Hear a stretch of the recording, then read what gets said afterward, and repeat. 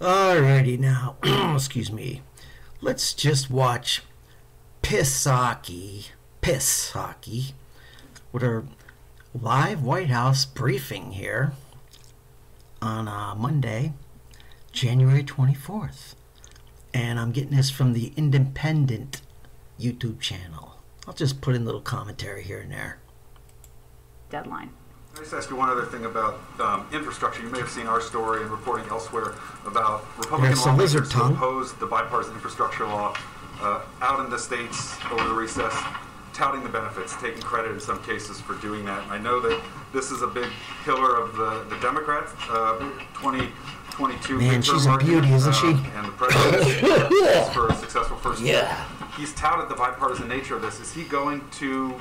Look at that resting Psaki face. Is he going to call them out for saying that, you know, they should get credit for something that Quick they shuffle through those papers for the answer, Jen. Well, I would say we welcome a number of Republicans who voted against the infrastructure bill coming around to recognize the impact on their communities. We've seen this playbook before, so perhaps it shouldn't come as a surprise. And I don't think I can stand up here and rule out what the president is or isn't going to call out moving forward. Go ahead. Hey, Jen. The president spoke last week about Russia's that was a bitchy face. You see that? Loss of empire and encirclement. So my question is, if we're sending some thousands of U.S. troops to the Baltics or the eastern flank, look at that face. It's a face only a mother could love, and I question that as well. Is there a chance that will increase the risk of war rather than reducing it? What's this crap? Well, Get we've the heck had off here. Troops in the eastern flank countries for decades. Right, but it sounds like what's being discussed is sending more right now at a time of real tension. And we have a sacred obligation to support the security of our eastern flank countries. I think it's important to remember who the aggressor is here. It is not the United States. It is not these eastern flank countries.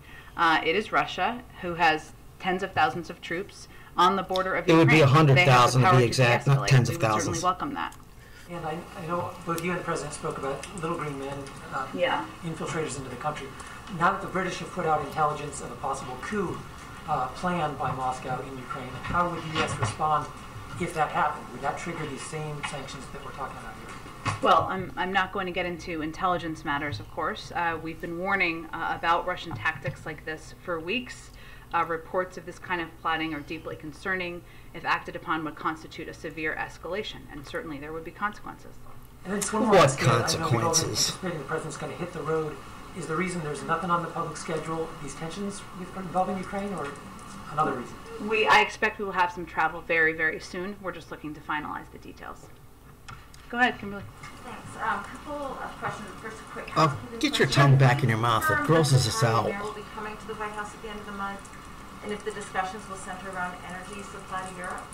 I know there's been discussion of that. I don't have final confirmation of it. I will work to see if we can get that to you after. Yeah, circle back. Perfect. And then, as the administration weighs reinstating the terrorist designation on the Houthis, is the president concerned this could block humanitarian aid, and why would the president consider this? Quit shuffling the papers and listen. Losing assistance given his policy of upholding human rights. Well, let me first say that we call on all parties to the conflict to de-escalate, abide by their obligations under international humanitarian law to ensure the protection of all civilians, and participate fully in an inclusive UN-led peace process. All parties must commit to a peaceful diplomatic solution to ending the conflict and advance a durable resolution that improves the lives of Yemenis and allows them to collectively determine their own future.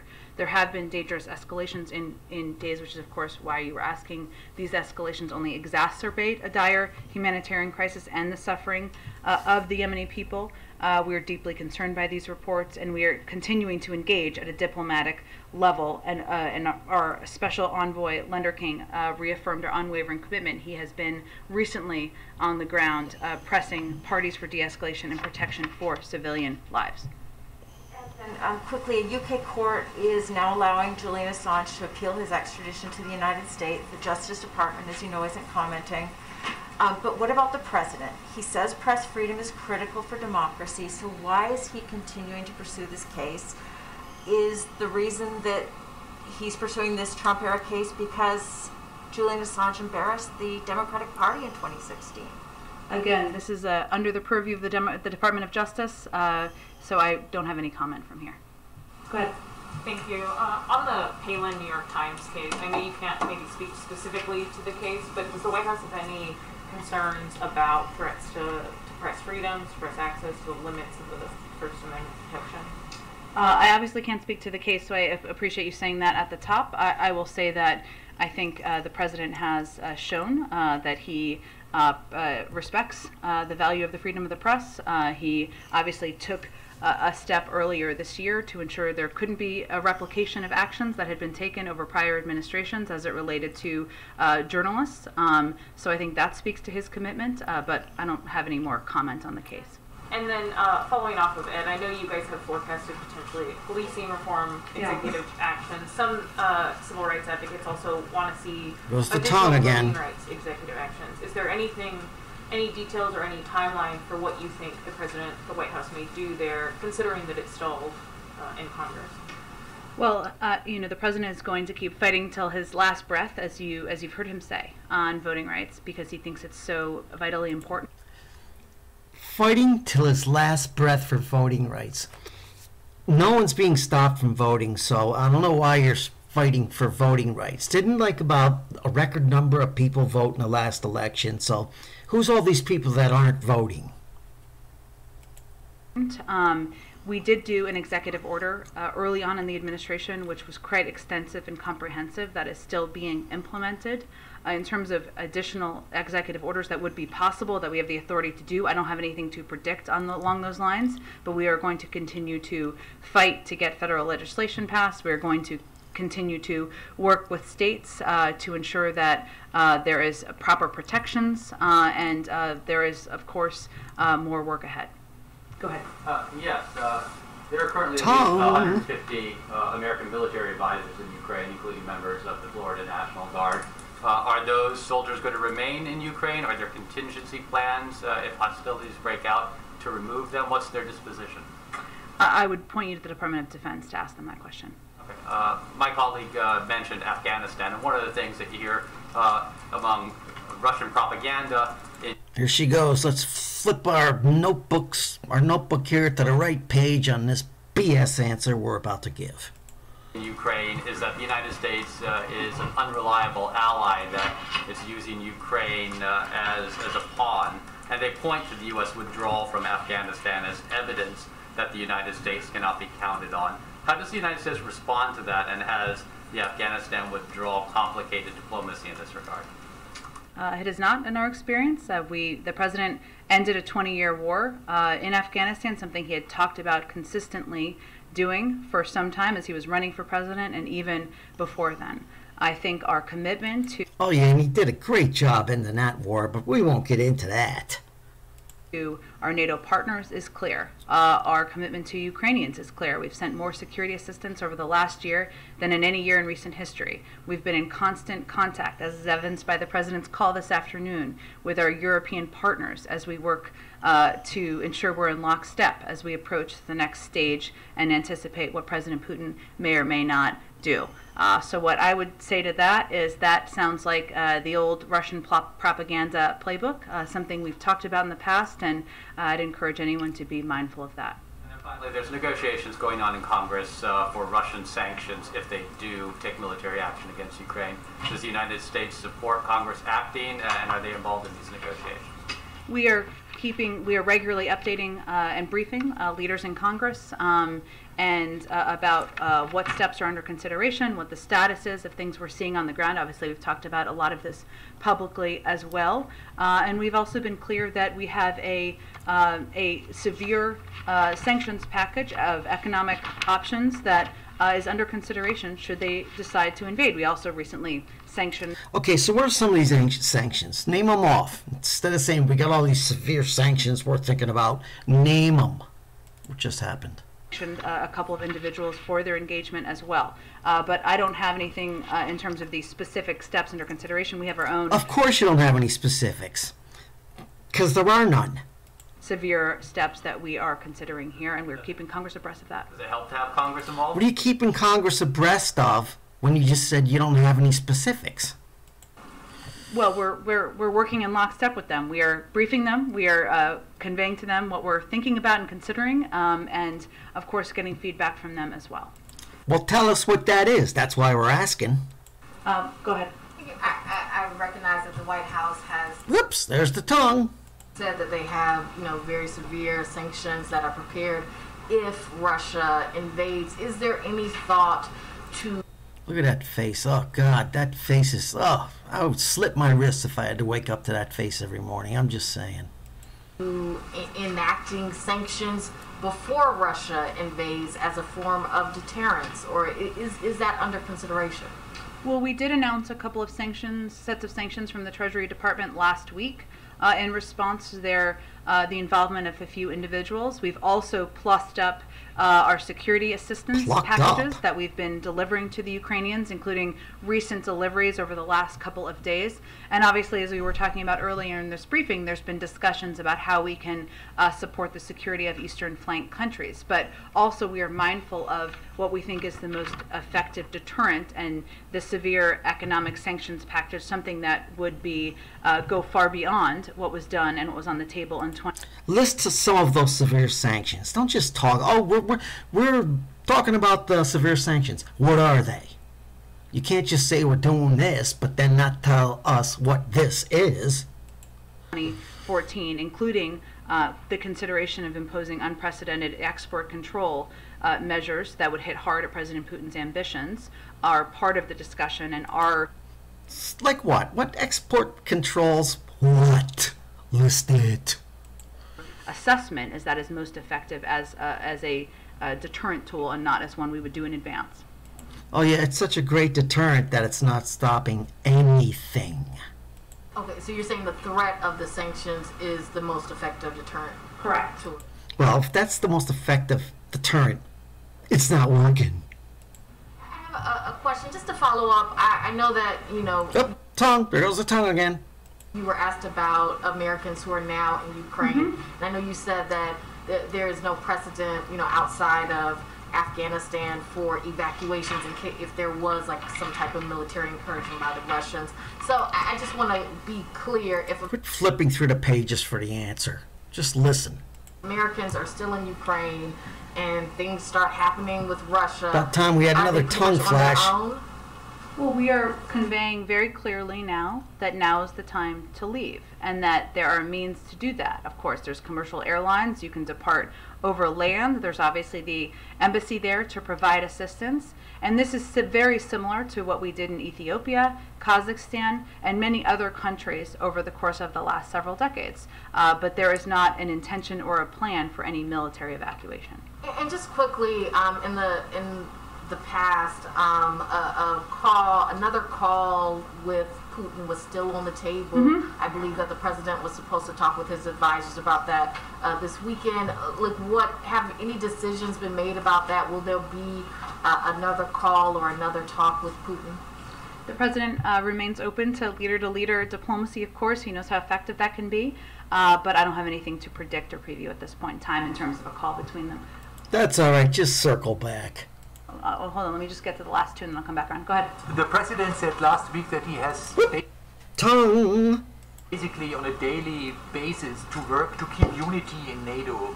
How unified are NATO partners if it comes to hard and meaningful sanctions against Russia? And what is the president's assessment or the White House's assessment of the German chancellor in that case? Well, I know that that our Secretary of State spoke to this just yesterday, and what I would note is that, as he said, that we are confident the Germans share our concerns and are prepared to respond swiftly, effectively, and in a united way to Russian aggression against Ukraine. Germany is one of our closest allies. In fact, we look forward, of course, to welcoming the Chancellor here to the United States in February. The Germans have said, as you know, that if Russia further invades Ukraine, the future of Nord Stream 2 would be in grave jeopardy. This is real leverage over Putin. If Putin wants to see gas flow through the pipeline, he cannot invade Ukraine. The pipeline is, of course, not operational, but that is often the context of how this question is asked. I think what the president was conveying is that it doesn't happen on its own. It requires work. It requires conversations. It requires face-to-face diplomacy. I think there's been over 100 engagements that senior members of his national security team and the president have taken a part in order to ensure that we are united and strong as we confront the threats posed by President Putin. Germany need more work than other NATO partners? And I would say Germany remains one of our key partners and allies, and again, we are working in lockstep with them. Go ahead. Yes, hi Jen. Senator Susan Collins is leading a working group looking at reforming the Electoral Count Act so that during the counting of the Electoral College, a vice president could not reject one slate of electors and, say, recognize a rival slate supporting a rival candidate. I'm just wondering whether the White House has talked to either Senator Collins or any other senators about this, and given, shall we say, recent history, whether the president supports reforming the Electoral Count Act. Well, we've never said we were opposed to it. We are in touch with a range of senators. I'm not going to detail who, but across the board, through senior members of the legislative team, senior advisors to the president, about a range of steps that can be taken. What's important to note, and I've said in the past, but I'll just reiterate it, that it does not take the place of, is not a replacement for the John Lewis Voting Rights Act or any of the voting rights federal legislation we were working to get across the finish line, because they do entirely different things, including creating a baseline for what the American people should expect and frankly demand in terms of what kind of access they should have to participate in the voting process. And of course the requirement that any state that has a history of voter suppression would have to get approval from the Department of Justice.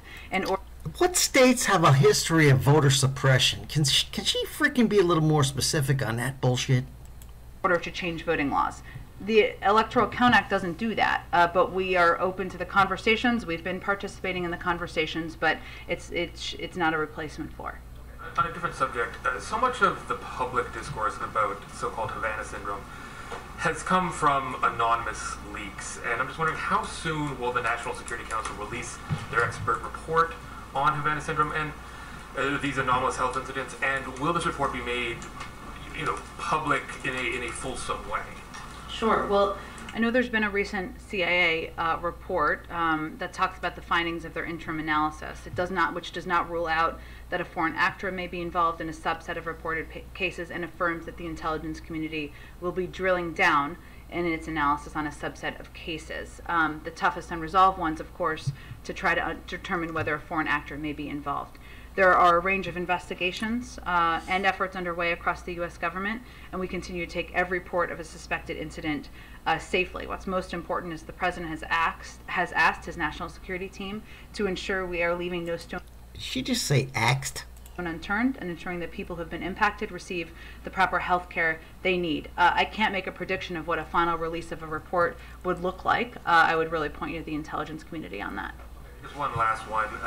Just yesterday in D.C., not far from here actually, there was an anti-mask, anti-lockdown rally where some of the rhetoric around that was talking about Nuremberg-style trials to hold Anthony Fauci to account, to go after the media for spreading lies, things like this. I'm just wondering how the administration is going to respond to what appears to be a growing intensity and potential for violence in the anti-vax movement. Well, we are well aware that there is a loud and vocal minority empowered through social media and media platforms that proliferate disinformation. Oh, give me this disinformation shit. People don't want to wear the masks all the time. That's not disinformation. Politicians who espouse conspiracy theories and fundraise off of opposition to public health. We know that. We also know that 87% of American adults have at least one shot. That's the vast, vast majority.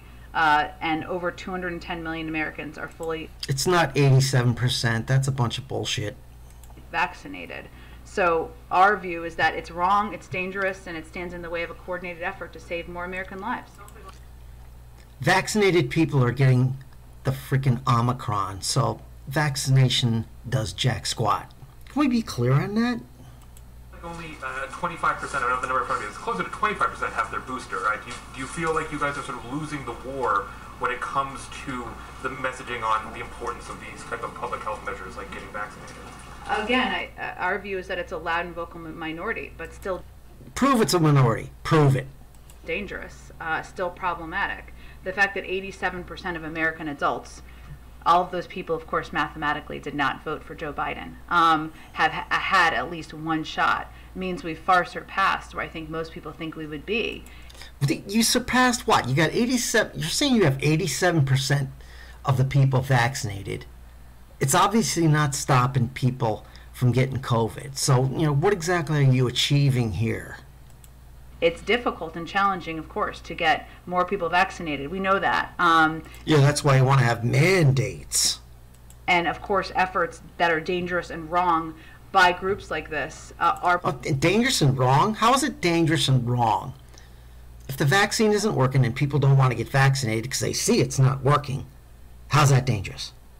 Problematic, as is the spread It's problematic because you're not getting your freaking way. Oh, look at that face. Ooh, it's a frightening face there. Look at, oh, God. Misinformation on social media platforms. Unfortunately, out of the mouths of... You want to stop COVID? Wear a mask with her face on it. If I was COVID, I wouldn't get anywhere near that mask. Some prominent officials. All of that is problematic and harmful. But again, I think we should be mindful of the large percentage of people that have had one shot. 75% have had 2 shots. Obviously, our effort has been to get more people boosted. But if you're starting the process, that's a good sign. Just, 2 follow-up. Thank you for working the room. For coming back. Just 2 more details on Ukraine. Was there something specific that prompted today's meeting with those European leaders? It's a part of our ongoing contingency planning and discussions about what we are seeing, but also how we can help protect and support their security as well. It wasn't like the intelligence report from the British over the weekend or something that prompted everybody to get together? No, part of ongoing contingency discussions. And obviously he gets briefed on this in his daily intelligence briefing. We know he had this briefing over the weekend in Camp David. Can you give us any more detail or sense of how often the president's being briefed on Ukraine, who's doing it? Is he asking for updates every hour? Give us some sense of what's going on this issue. Sure. I can tell you from being in a lot of meetings with him that are unrelated to Ukraine as well, that he is often asking for updates and looking for updates from his national security team on where things stand, how conversations are going, and that's something he regularly asks for. He's seeing his team or members of his team every day. Of course, there are central members that you're very familiar with who participate in the PDB, Jake Sullivan and others, and of course he's regularly talking with our Secretary of State, who has been front and center in the diplomatic efforts. Thanks, everyone. It's kind of like offhandedly mentioned. Yeah, we'll get it to you after the briefing. Yes, important visit. All right, that's that. Sorry for boring you guys with her and her lies. But anyways, have a great day, and see you next time.